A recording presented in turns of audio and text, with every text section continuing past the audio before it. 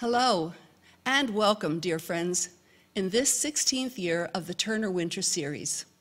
I'm Maureen Rovegno, proud and grateful to serve as Director for Religion at Chautauqua Institution, and grateful to have been associated with the Turner Winter Series these many years.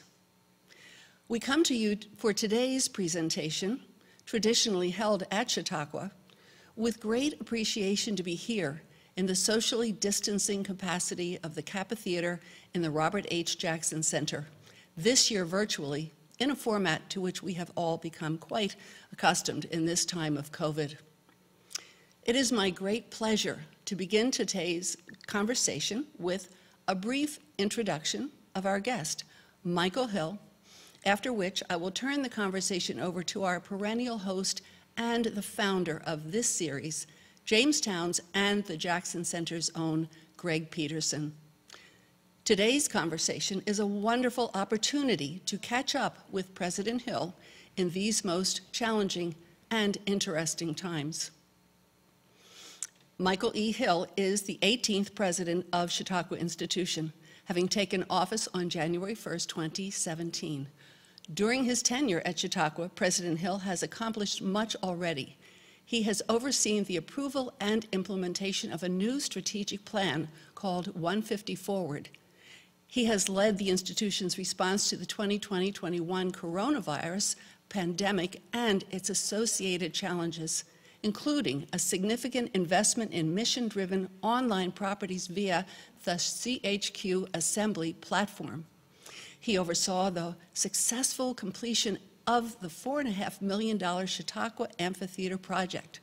He initiated the appointments of a new generation of institutional leaders in key strategic areas, and he created an expansion of the institution's engagement efforts within the Chautauqua community and with regional neighbors and partners, as well as with national partners. Prior to his appointment at Chautauqua, President Hill served as president and CEO at Youth for Understanding USA, and before then in executive leadership roles at United Cerebral Palsy, the Washington National Cathedral, and the Washington Ballet. He holds a BA in journalism from St. Bonaventure and an MA in arts and cultural management from St. Mary's University of Minnesota, and he is currently pursuing a doctorate in education in Vanderbilt's program in organizational leadership and learning. And with this inspiring introduction for our guest, who is also my dear president, it is now my pleasure to welcome in conversation Chautauqua's President Michael E. Hill and Greg Peterson. Michael Hill, thank you so much. I am looking at a program. It says, welcome Michael Hill, a reception welcoming Chautauqua Institution's new president, January 10th, 2017. I did an interview with you. It's on YouTube for those who are interested. And it was our first chance to meet. And since then, a lot has happened, not the least of which you've added an additional dependent to your life. Congratulations. Thank you. Thank you very much. And it seems like in some ways just yesterday we were sitting here. Yes. I was a lot more nervous then. The faces were a lot more unfamiliar, but it's good to be back at the Jackson Center. Well, thank you so much. And again, congratulations. Exciting things. Here you are, the 18th president of Chautauqua Institution. And you're cruising along and having a great deal of successes, and you will hear when you listen to the introduction of your Director of Religion, Maureen Rovegno, all the great things you've done. But little did you probably realize that March 6th, 2020 would rock your world. Yeah. And just kind of curiosity, you wake up, you're probably on the treadmill, and all of a sudden, what was the aha moment where you got some inkling that something was going to be askew? Well, so early March was interesting in my life and in Chautauqua's life. We were planning for our wedding. My husband and I and our moms were up in Chautauqua for a tasting. I thought I was going to go back to Washington to do some work there, and I never left for 9 months. I literally never went back to our other home for 9 months. Wedding didn't happen, at least that way. But in Chautauqua, we were gearing up for a season, I think, among our most exciting. It was on course to be our most attended season in the institution's entire history. Sales were good, marketing was good, fundraising was good, and this story about this rare infection that had been going through Europe, which eventually makes its way into the United States. In March, we were all thinking, okay, if it shows up here, we've got March, April, May, June. We've got 4 months, this'll be over. As we crept more into March, it became clear it wasn't going to be over. And just recently, I saw an image, our religion department had offered in early March the beginnings of a weekly interfaith prayer for the pandemic. The first one authored by Bishop Gene Robinson, our VP of Religion, and it was timed to the cadence of how long it would take for you to wash your hands if you were following CDC guidelines. And I hung that prayer in my bathroom and thought for certain I would take it down before the start of the season, and it's still hanging. So you get this inkling, you're watching the news and probably not sure it's going to really impact southwestern New York. You got to be kidding me. This is not New York City. This is southwestern New York. But as you're getting those inklings, who did you make your first call to saying, oops, we got to think about this? Well, so one of the really amazing blessings about Chautauqua is no one person or set of persons makes what happens there possible. The concentric circles of people that contribute to getting that incredible experiment in thought leadership and exploration up are many. So you had our own staff team, which at that point, the summer assembly season was more or less programmed. I mean, we always have those last moments, but I would say 80–85% of our program was set. So those folks were starting to ask questions about and hearing from the people they had booked, were we still going to be on? And in early March, I really thought, gosh, I understand that this is going to be a tightrope, but we'll make it, right? I just thought it would be over. Board members were calling, but in March, we started to put together plans for what would it look like if we didn't convene in the same way we normally convened. From my perspective and the leadership on the board and the staff, it was never an option that we wouldn't convene in some way. I mean, the history of the institution, nothing has knocked it down. The Spanish flu, the Great Depression, fires on the grounds, loss by death of leadership. It's always found a way to convene a conversation. So I knew that we would convene a conversation. I didn't think it would ultimately convene the way that it did convene, even in early March. But we started to put together plans of what would it look like if we couldn't bring people to the grounds. How did that formulate? There's no playbook for this. Yeah. This is out of whole cloth. And, did you kind of use a whiteboard and say, gosh, let's throw some stuff up and see how this might look? Well, so a couple things that were running in parallel at this time. Watching the staff team that puts together the program that ultimately becomes the in-person expression of the Chautauqua mission is just really humbling. These men and women work unbelievably hard year-round to do this. And so just as you're starting to question whether that could happen, two things are going on the staff team. There's grieving and mourning for this program that may not see the light of day. All at the same time, you're trying to figure out how to continue to have it go. Our strategic plan ended up being unbelievably prescient and an incredible guide for us, because that plan said, we need to be thinking about ways that we can gather people in the country for conversation when they may not be able to come to our main campus in Western New York, and they may not come in person. So the germ of an idea existed there. Mm-hmm. What ultimately became CHQ Assembly was at least a thought, a glimmer in some folks' eyes, but it was intended to be beta tested for 18 months to 2 years. And in March, when it became clear that the one pathway we might have that was somewhat bulletproof was a digital pathway, mm-hmm. What we were faced with was beating up against a cultural piece that, and I say this with love and affection, Chautauqua is known for many things. Nimble is not top of the list. Our program folks are nimble when they have to pivot, but we have done what we do very well for a very long time in a very similar way, and the notion of doing something radically different in a matter of days was not really what I thought we would be doing in March.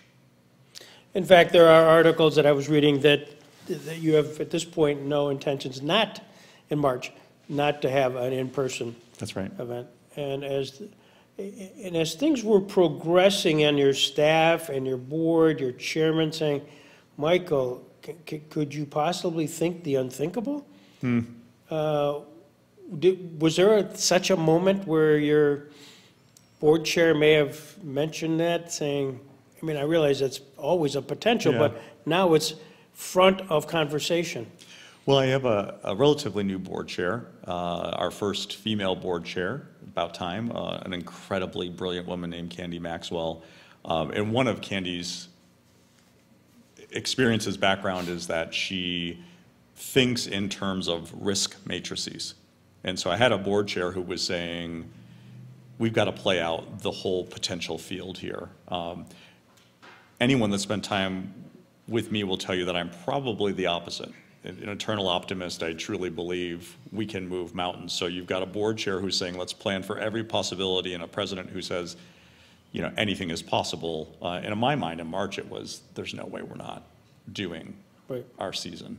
And I think in her mind, there was at least a possibility, but at that point, to admit that and say that out loud had ripple effects that I don't know in early March we could have wrapped our heads around. So as this is progressing, you're looking at the CDC, you're looking for guidance, Dr. Fauci and everything else that's going on, and all of the ambient noise, no problem, we'll be good by Easter, you know, listen to the presidential talk. You're doing a huge juggling act. I mean, every day you got to wake up with a migraine. Yeah, well, and the problem at that period of time, which we all lived through, was people were craving answers to questions that didn't have answers, right? So whether it was a Chautauquan that wanted to know whether they should come, whether it was a staff member wondering if they were going to have a job, whether it was a board member wondering what it meant for the finances of the institution, none of those things had certainty. And as leaders, all we were trying to do was provide clarity, right? And there was just no playbook, and was changing every day. I was saying to a board member the other day, I remember the week that New York State started to say you should not have people working in offices. And initially it was, you can have 75% capacity, and you have to have a safety plan for those 75% of the people that would stay. And our team would create the safety plan, and by the time the safety plan was done, it was at 50%. And by the time that safety plan was done, it was at 25%. Mm-hmm. And within a matter of days, it was, unless it is essential that you are physically there and your operation will collapse, you may not be there. In days. I mean, so from everyone's gearing up, we're about ready to hire more than 1,000 seasonal workers and do this season, to you can't come into the office, go home. Days, right? I mean, unlike anything we'd ever experienced. So much of your work deal is interactive with your staff. Very much. I mean, that's your style and others.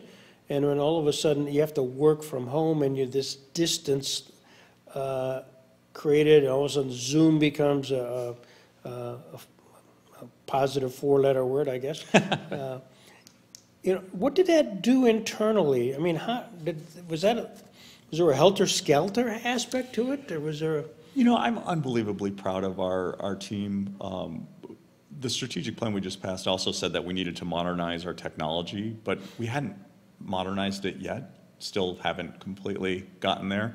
So the notion that we would send people home with computers and they would all hop on Zoom or Microsoft Teams, that was a cultural piece that was starting to show up, in particular because we have a not insignificant number of staff in our DC location now. So some people had become really accustomed to interacting with their colleagues through these now infamous boxes that we find ourselves all in, but the majority of our staff didn't.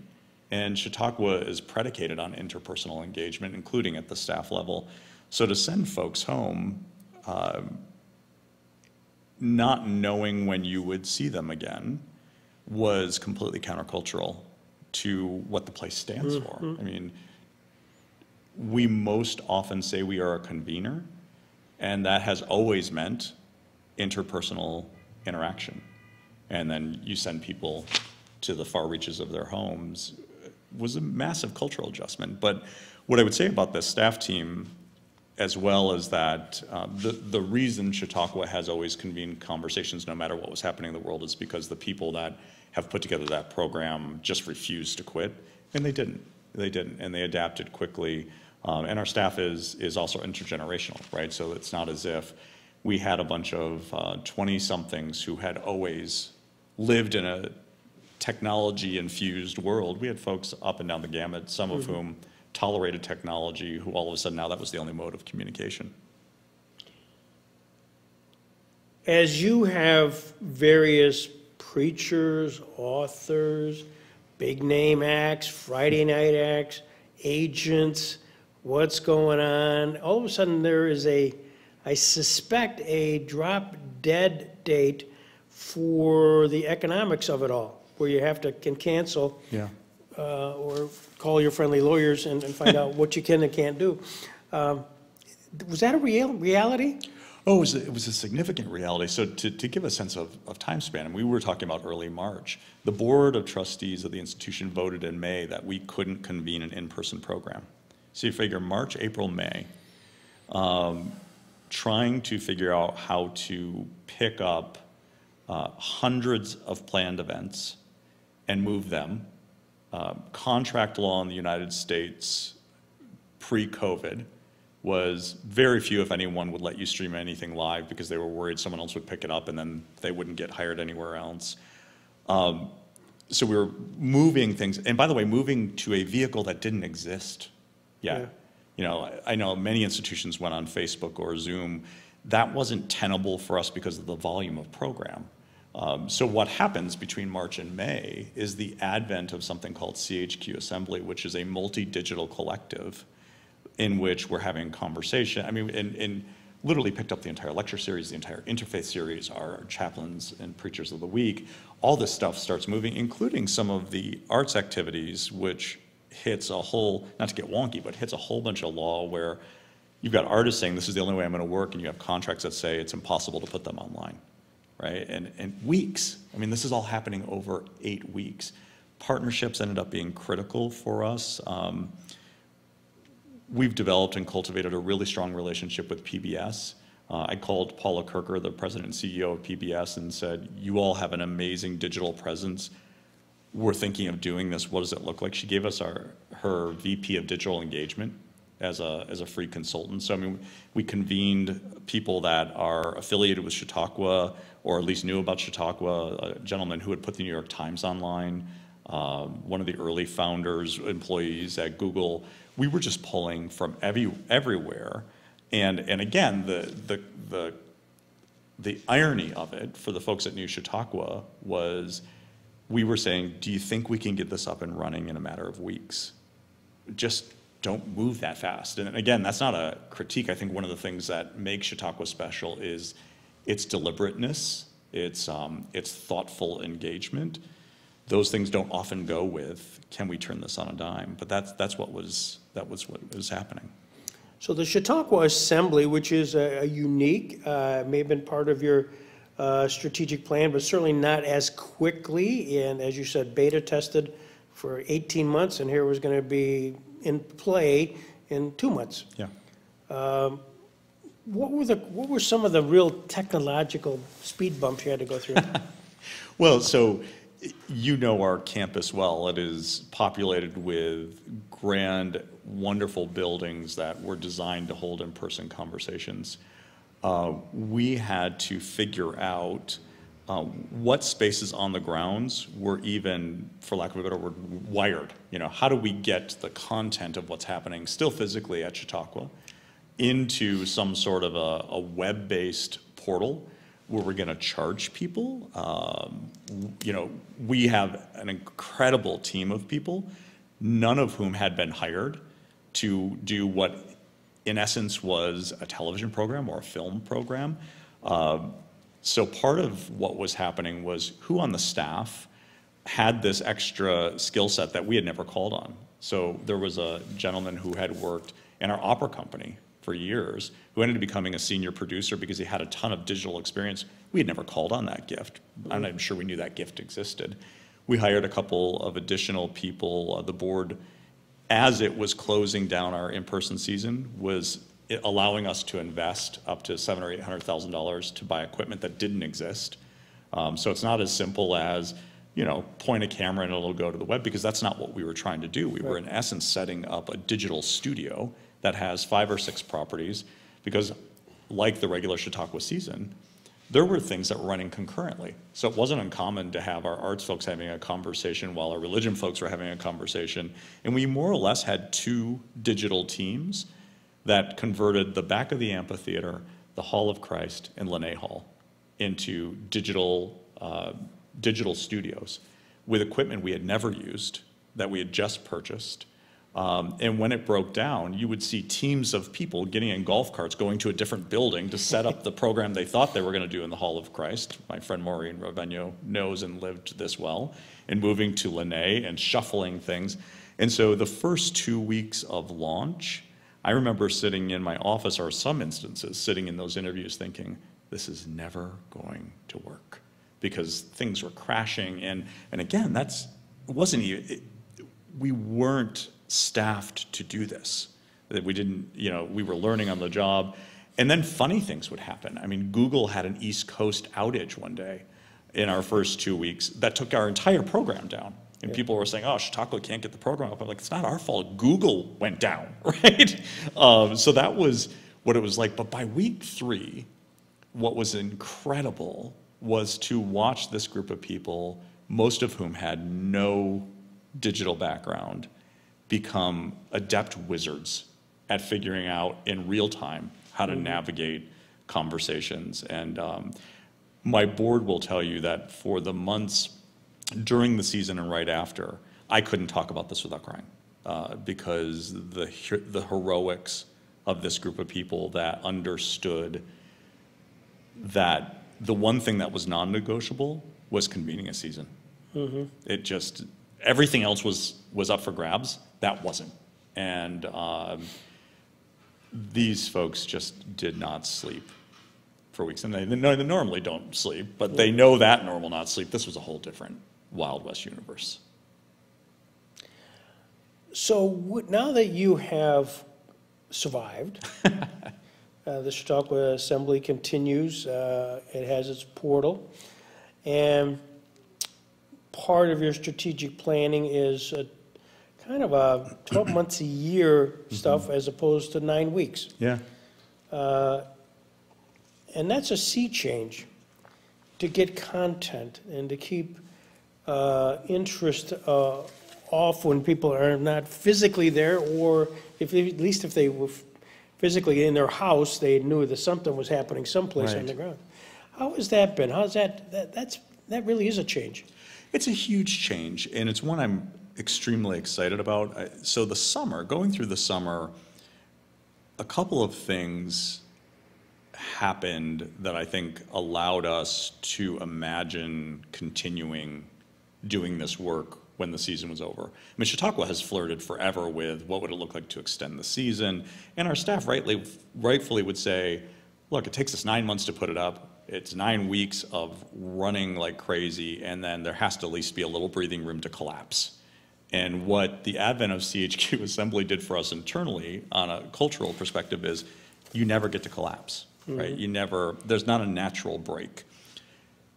Our core audience, who had been with us, so deeply craved a Chautauqua experience that they took this journey with us on CHQ Assembly, and then I think realized, oh gosh, if they keep programming, I can have more of Chautauqua, even though I'm in whatever place I'm going to be in, right? Because home community took on a whole different life during the pandemic. And I think for our teams, one of the things that became really intellectually wonderful was it's not as if the world stops being dynamic when we're not in our summer assembly season. And the number of times we thought, gosh, if we were up and running now, we'd have a conversation about X. Well, we were able to do that. So Wynton Marsalis comes with Jazz at Lincoln Center in October, right, to do 10 days on what art can teach us about democracy right before a pivotal election.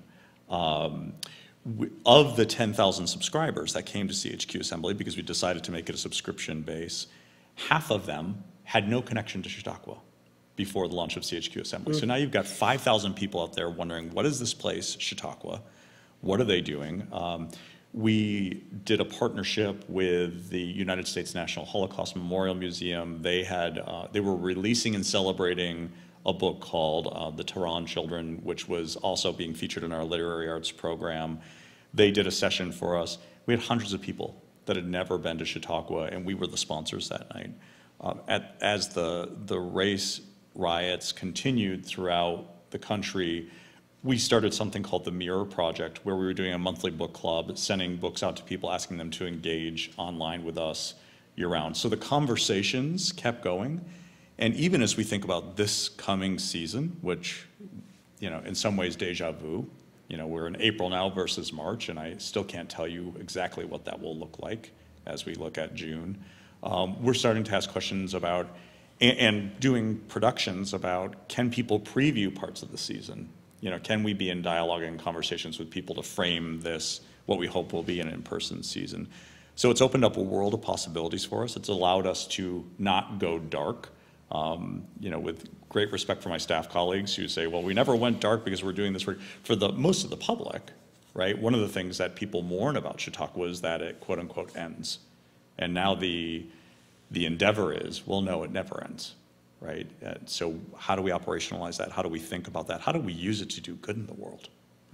Becomes the beginning recipe, the beginning ingredients of Chautauqua's future. How has that affected the physical plant? I mean, you got a facility which, incredibly at the day one when 3 taps of the gavel occurs, some other places, pristine. And it goes 9 weeks and then you shut her down. And maybe the hotel goes till November 1st, things like that. But essentially, it's dark. Yep. And yet, at the same time, you're having programming 24/7. Do you sense that there might be a physical use 24/7? I very much do, Yeah.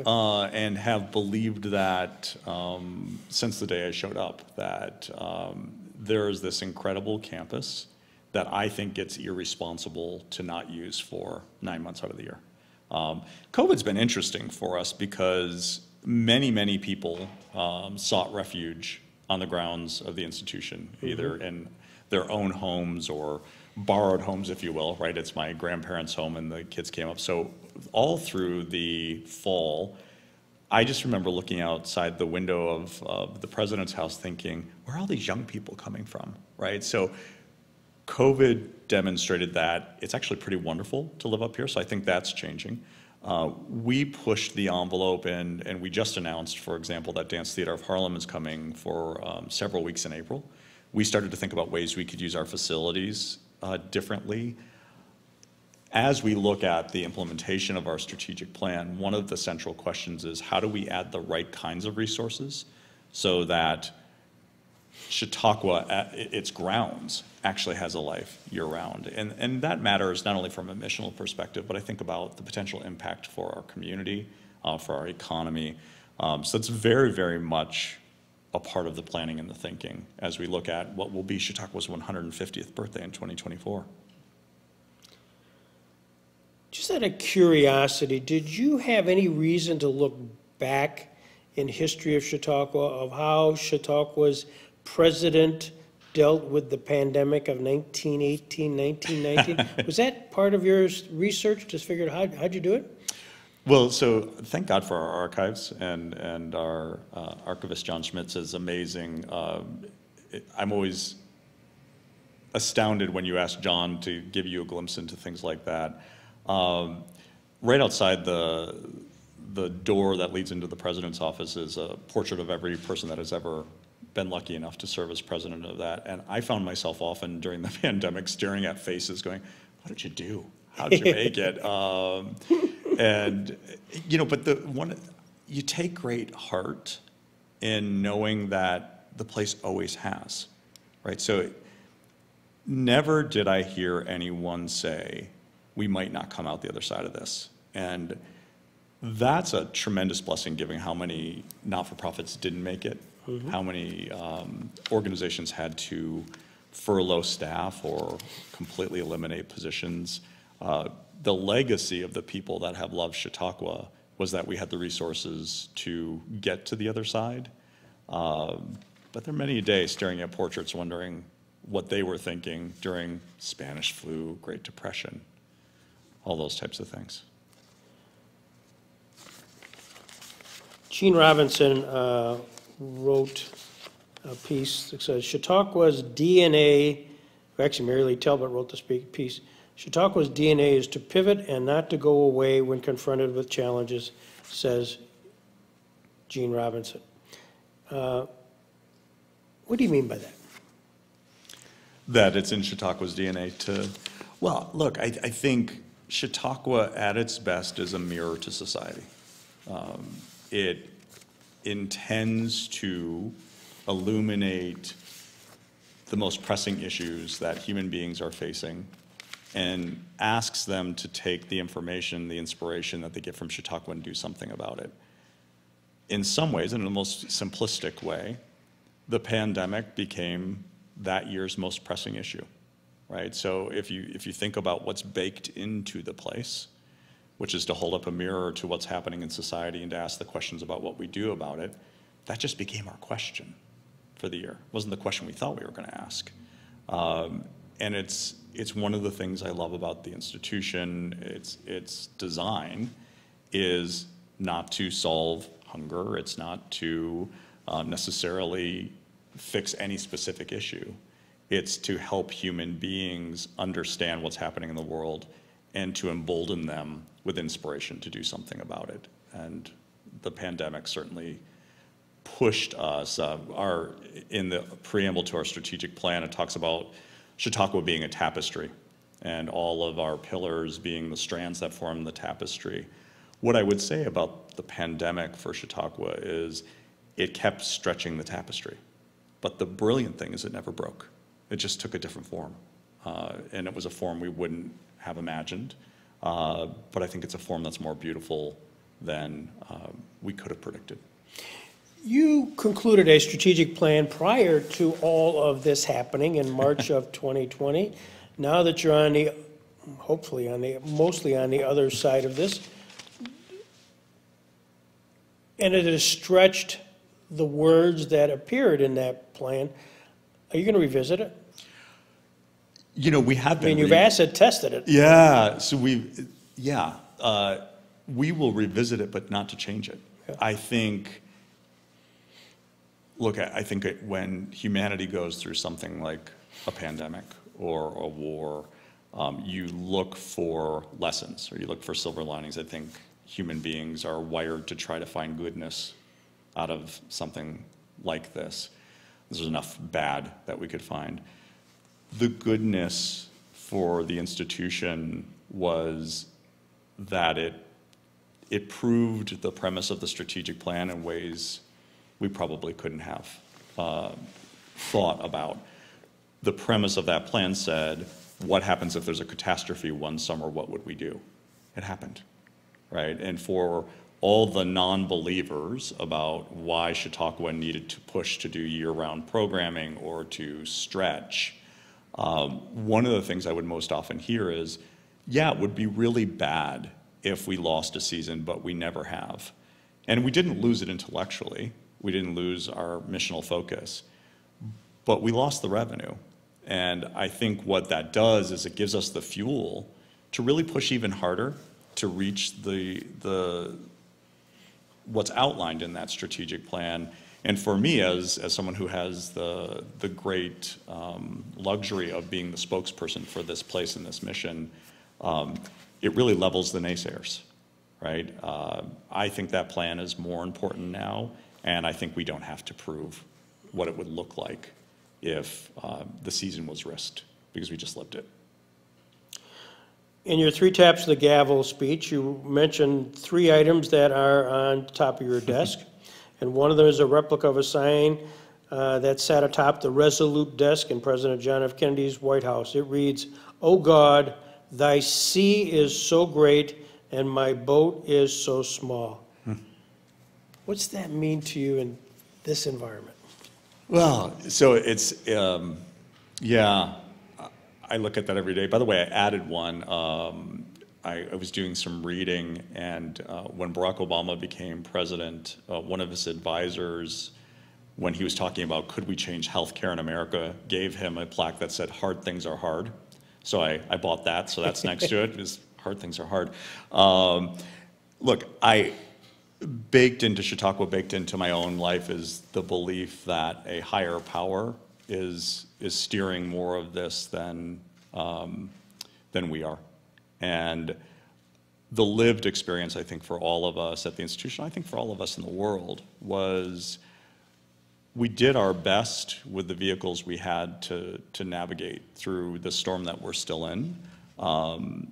Never did the institution or I have the hubris to assume we were going to solve the pandemic. We're just a boat in it, right? And we had so much room to ferry so many things across to the other side. And for us, if you looked at it from internally to externally, we made a commitment to people. I was, in a commitment the board shared, I was determined at all costs to get my staff to the other side without losing jobs. God bless us so far, knock on wood, we've done that at great cost. At great cost. The institution went through 85% of its cash reserves to keep people, but the people are what fuels that institution. We knew we had a nation and a world that was confused and afraid and frustrated. We could provide content to provide context to these issues. That could fit in our boat. We could do that. And the last ingredient we had to put in our boat was hope. And if we went dark, at least in our corner of the world, the corner of the world that we can influence, that may have been the worst thing to have lost.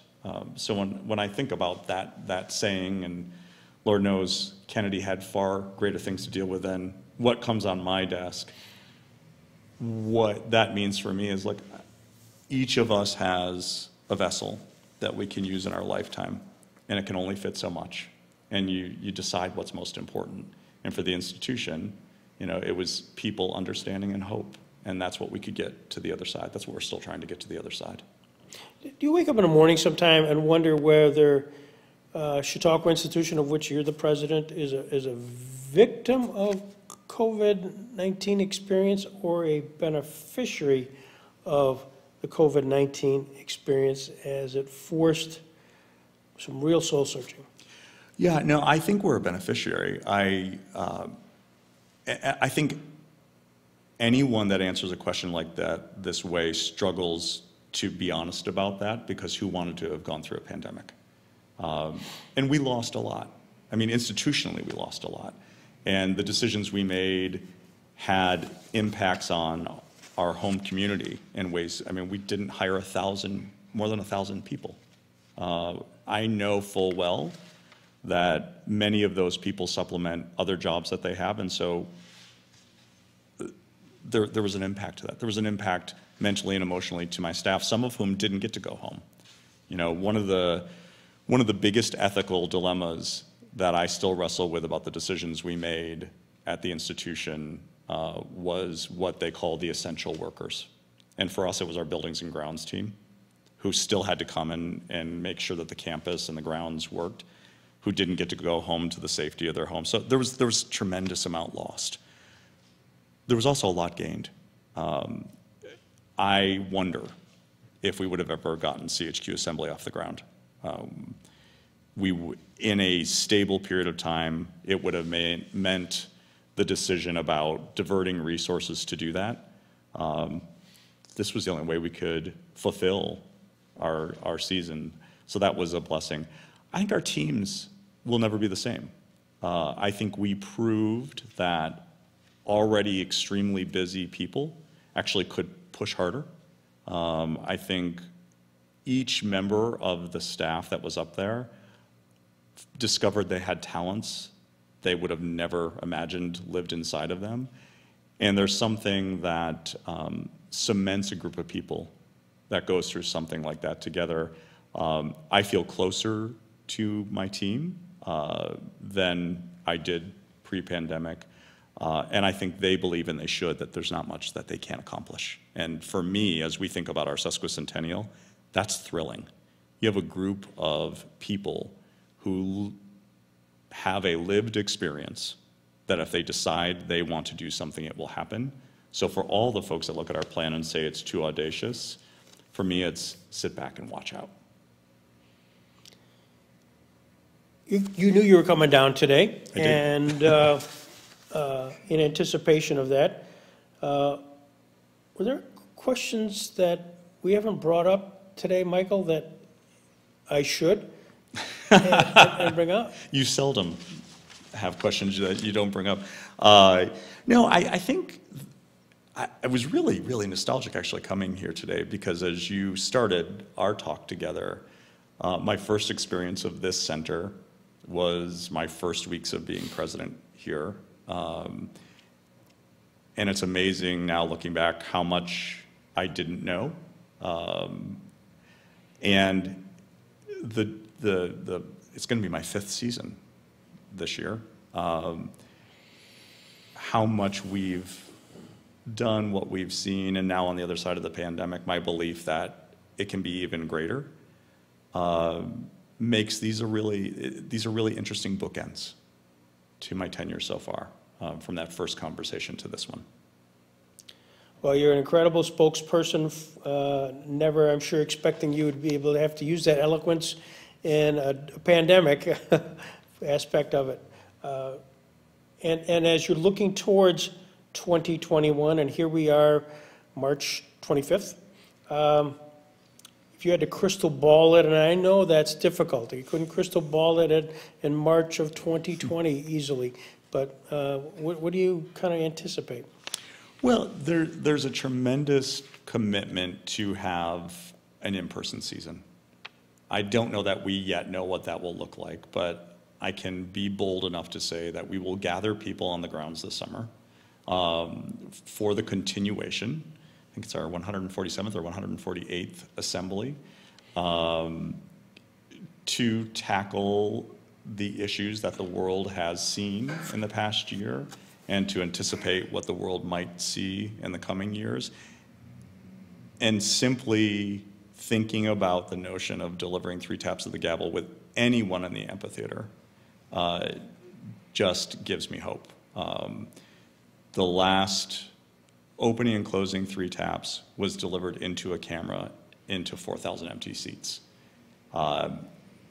It was perhaps the opening when I went out onto the stage of the amphitheater and saw it empty was maybe the first time I believed that COVID had arrived, because in Chautauqua land, to not have gathered people in that sacred gathering place was just unthinkable. But then to close it and to imagine what it would look like even if those people were 6 feet apart in this coming summer was pretty thrilling. So I'm looking forward to that.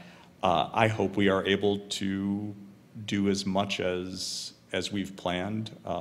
The crystal ball really needs to come from Albany, because we're all beholden to the restrictions and the guidelines from the state. But what I do know is, regardless of program, Chautauquans are coming home. And as long as that continues to happen, anything's possible. This is terrific. Thank you, Michael, for sharing, spending some time here in March. Looking forward to our 2021 season. It's a great pleasure. Thanks for the conversation. Thank you. Thank you. Go Bonnies. Indeed. You can have that, that's yours, Terps Skunk Hat. All right, awesome. Now, here's what you need to do. I'm not here to tell you what to do. Are you sure? Exactly. Yeah, here's a thought. In June, before the season starts, and the season has commenced in baseball, that you say, let's have a group night at the ballpark Oh, there you for go. your employees. Ah. It's a hot dog moment, and this could be really good. It could, and now I have a reminder. Yeah, I'm just saying, Pretty. Yes. My God, that desk is getting a little full. Yeah. Thank you for Yes. this. Kristen, I should have had you ask any questions. Anything? No, that's okay. Yeah, yeah, because you've always listened to everything I say. Sometimes I say those things to make you feel good. I know, it's true. It's true. All right, I need to rush back for an 11:30 Zoom. I'm so sick of Zoom.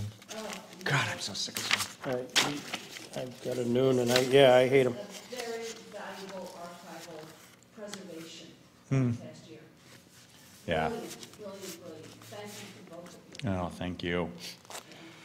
Yeah, it's wild.